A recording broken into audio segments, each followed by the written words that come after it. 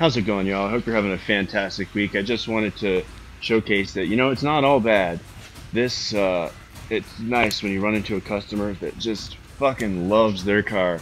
He bought this yellow banana brand new, and look at that sweet brand new exhaust, headers, and some high flow cats. The engine is literally brand fucking new in this car. This is what it looks like when somebody really cares about their engine. I've seen worse cars on the fucking showroom floor of a dealership. You could eat off this son of a bitch.